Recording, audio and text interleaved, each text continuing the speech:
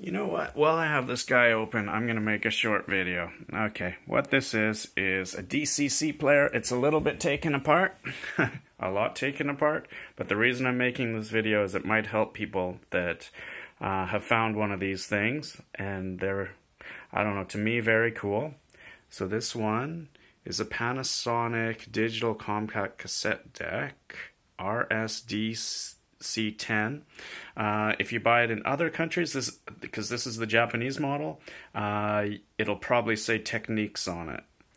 Okay, so you bought this thing and you play a tape, and basically there's either no volume or very little volume. This is like a usual problem with these decks. And I'm going to explain the usual way to fix it, it seems, from... I got this info from Tape Heads. It was on a forum there. Very knowledgeable people over there. So there are just two boards that you need to change the capacitors on. The electrolytics on there, the aluminum can ones, need to be changed. And let's take a look inside here. Usually right in the middle here would be the transport. Where the cassette is, but I've got that apart because I'm gonna buy the belts for it tomorrow as part of the final thing. But this board right here is usually covered with some shielding, which is just two easy screws to take it out.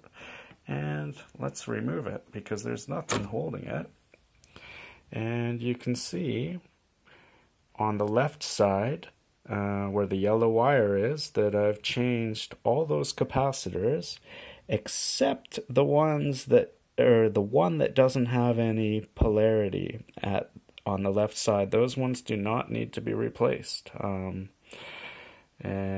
that's what it said on the forum, and that was my experience as well, because this thing is working now. So that is one board, and the other board is this one here, and it's attached to the cassette mechanism, so got to be careful with this. It's kind of hard to see, but it's coming off the head, and see on the bottom those capacitors that I changed. So the ones on the right I changed, and the top ones, the ones on the top, now you have to be careful with those because I couldn't get that. It was, so if you see 68 microfarad, 16 volt, I had trouble finding that, so I had to change them to these tungsten ones, and be careful if you do that because the polarity is different. It's labeled as the positive part as the is labeled instead of the negative like I've been accustomed with. So yeah, I guess I might as well just show you. This is turned upside down, this transport, and I'm going to do the belt, and it's just one belt, and it's just going across here, and I'm going to do that tomorrow. And there are two belts that are very easy to do, and I figured I might as well just do it. And this is for loading the transport. You can just kind of see here, they go across. So one smaller belt there, and then one bigger belt there. And these are what the belts look like in this nice plastic bag, ready to go to Akihabara.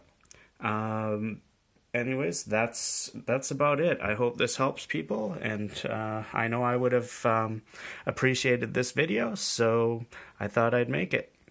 Anyways, I can't wait to hear this thing. Compare it to my MD player. Over and out.